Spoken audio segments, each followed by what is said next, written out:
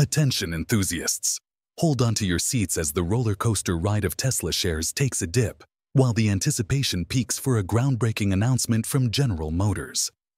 Brace yourselves for the revelation of their latest innovation, an all-new zero-emission engine poised to render both electric and internal combustion vehicles obsolete.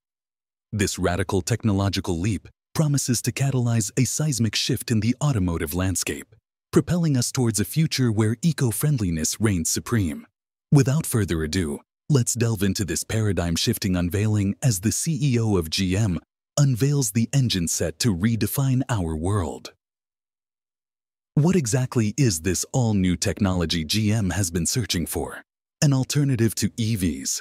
For years now, their search has led them to the all-new compressed air technology. Compressed air has already been seen to be of limited use in the 19th century, mostly with mine locomotives and trams in some European cities, the most notable of which is Paris. However, the technology has since been dropped and forgotten in favor of internal combustion engines because of their immediate potency. However, in the early 2010s, the French car manufacturer Peugeot saw the potential in combining compressed air with internal combustion engines into an all-new hybrid technology that retains the eco-friendliness of a regular hybrid without needing a battery. While these prototypes didn't move far from the testing stage, they did spark a fair bit of interest from the rest of the automotive industry, most notably GM. GM saw the potential that compressed air vehicles harnessed. However, they also realized that such technology needed a fair bit of development if it were to compete with regular internal combustion engines and the rise of EVs. As a result, GM started slowly researching and developing compressed air technology, parallel to developing EVs and internal combustion vehicles. So, with that in mind, it's high time for us to tackle a very practical question, and that is, how do compressed air vehicles function? Compressed air vehicles function very differently from regular engines and EVs. Instead of having a conventional piston-driven engine or an electric motor, compressed air vehicles utilize specially designed pneumatic engines, also known as compressed air engines. These engines are, from a mechanical standpoint, very similar to regular internal combustion engines. The engine uses pistons just like petrol-powered ones do. However, unlike combustion engines, the pistons of a pneumatic motor are connected to a spring. And instead of relying on an explosion that creates the piston motion, pneumatic motors introduce air into the chamber, increasing the pressure inside of it, which pushes the piston to its maximum length. The air is then released, and the spring that the piston is attached to pulls it back into its original position, thus completing the cycle. Generally speaking, the engine is very similar to internal combustion engines and can therefore use a wide array of technical solutions, shortening the development cycle, which is what also drew GM towards this concept. With that in mind, it's time to answer the most intriguing question. What are the benefits of compressed air against EVs and ICE vehicles?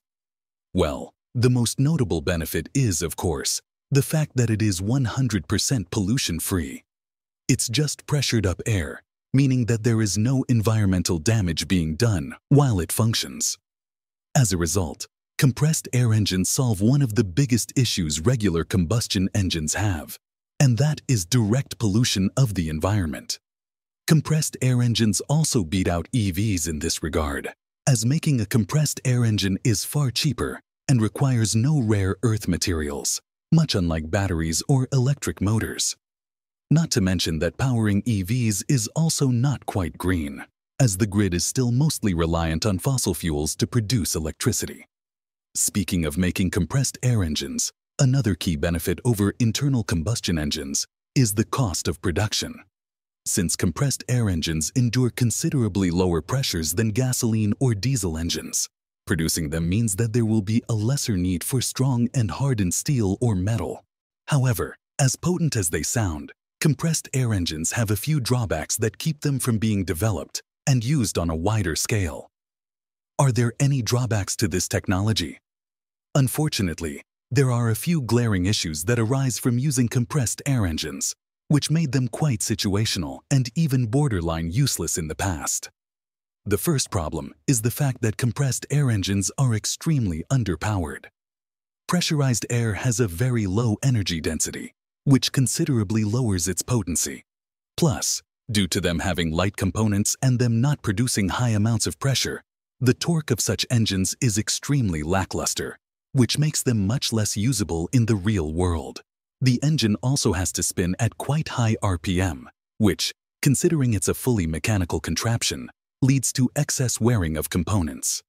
And if that wasn't enough, since the engine does not utilize liquid as its main propellant, introducing lubricators into the engine isn't as easy as on internal combustion engines. However, the biggest issue that compressed air engines face is the fact that they are extremely inefficient. And while this might sound inessential, seeing how compressed air is virtually free, this couldn't be further from the truth. Most prototype compressed air vehicles that have been developed have a range of only 140 kilometers, which is less than 100 miles. That said, GM has been working extremely hard on ridding this technology of its glaring issues, and they have been quite successful at it. First of all, the problem of the car's power has been solved with the introduction of new high-press air tanks. These high-pressure tanks compress the air even further, which translates into higher cylinder pressure. As a result, GM's new compressed air prototype achieves performance figures that are pretty comparable to regular gasoline engines. Sure, the torque isn't quite there yet. However, they're still powerful enough for a normal commuter vehicle. Furthermore, GM has also found a way to extend the vehicle's range. How?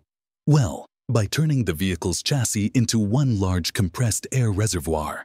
However, this requires the vehicle to be specifically developed with compressed air engines in mind. This includes specific reinforcements or even the usage of composite materials such as fiber-reinforced thermoplastics. When will this technology be implemented? Well, the answer to that question is incredibly complex. However, there is a very solid possibility of these engines entering mass production in the next few years. This is because, as can be concluded, GM has truly invested itself in making this engine a reality. They keep researching and developing solutions to many existing problems and are incredibly devoted to creating a truly fantastic product that would revolutionize the automotive world entirely. Plus, the general mechanical familiarity and similarity to internal combustion engines allow GM to develop such engines much faster than if they were doing it from scratch. That said, it would be naive of us to believe that GM is doing this out of the goodness of its heart, as it is not. But as good as this all sounds, this isn't the first time a major manufacturer tried implementing compressed air into vehicles.